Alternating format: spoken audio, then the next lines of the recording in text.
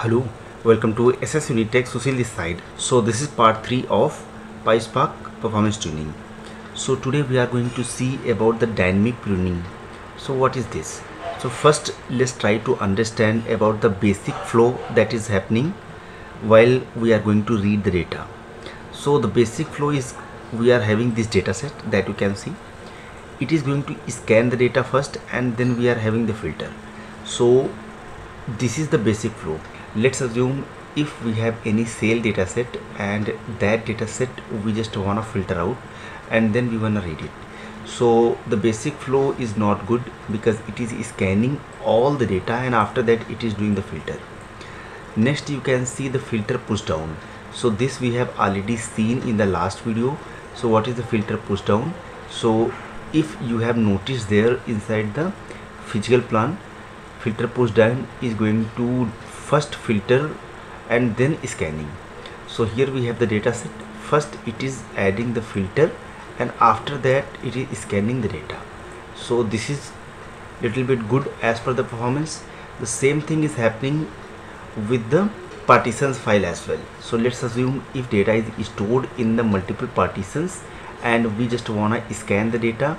So it is going to scan the data, but before that it is doing the filter that you can see. So in the first slide you have seen we are having a single data set, but here we have two data sets and we just wanna join between those.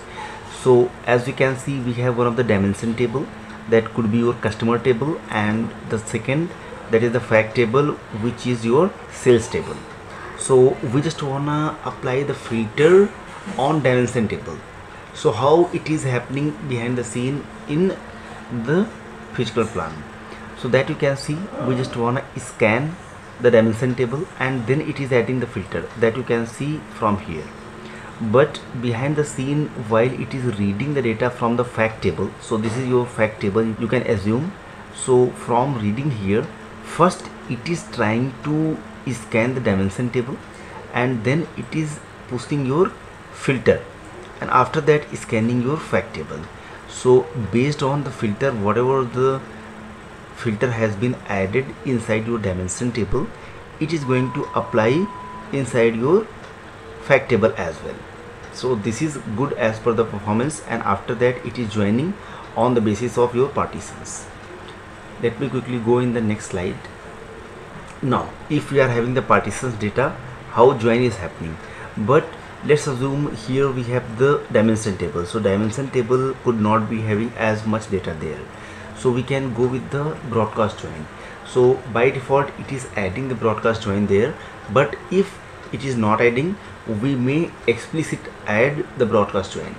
So what is the broadcast join? I'll be going to record a separate video on that, but as of now you can only assume we are having the multiple nodes and a copy of this dimension table will be available on all those nodes.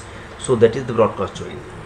Now here it is scanning your file and then it is adding your broadcast join, and here it is scanning your dimension and then it is doing the broadcast exchange and after that it is joining.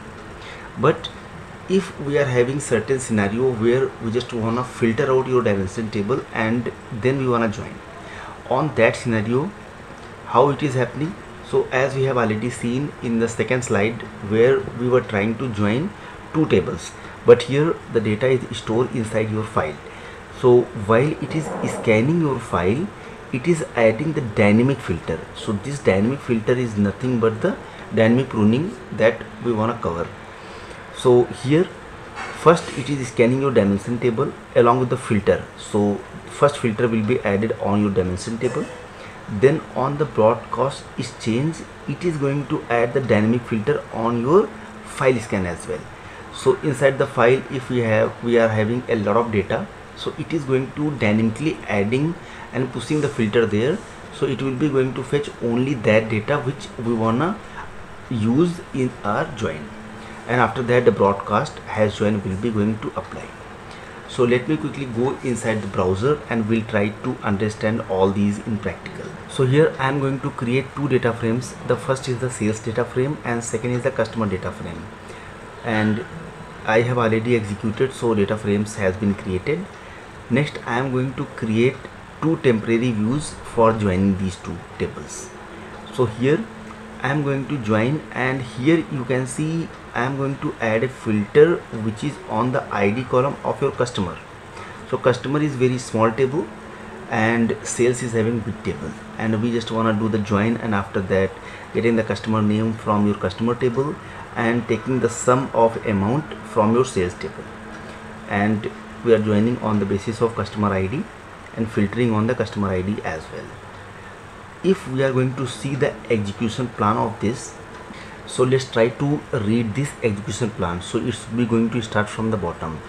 So bottom side we can see, so as we have created two tables, so the first table which is the sales table, inside the sales table we have the customer ID column that you can see. So it is adding the filter there as well on the customer ID. So customer ID should be 100. So explicitly it is adding the filter on the fact table, but in your query we have not specified to add the filter on your fact table. We are only adding the filter on your customer table, which is your dimension table. So explicitly, if you can notice, then we can see it is adding the filter there, and after that it is also adding the filter on your customer that you can see here, and then it is joining as broadcast join. By default it is adding as a broadcast join, but if it's not adding, we can specify explicitly.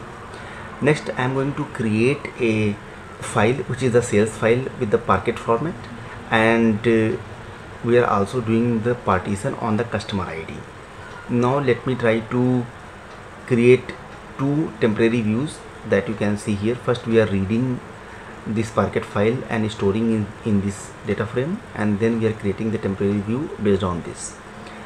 If we can go and try to execute the same query that we have applied earlier, then here we can see it is scanning your file. So file has been scanned, and here we can see the partition filter. So on the partition level it is adding the filter with the customer ID, which should be 100, that you can see here. So customer ID filter has been added inside your file scan as well. So that we have seen in our slide as well, and after that it is adding the filter on your dimension table, and after that doing join on the broadcast.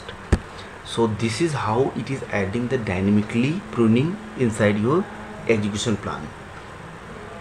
So this is very good as per the performance. It is not required to scan all the data those are available in your table, in your fact table, because fact table could be having a lot of data.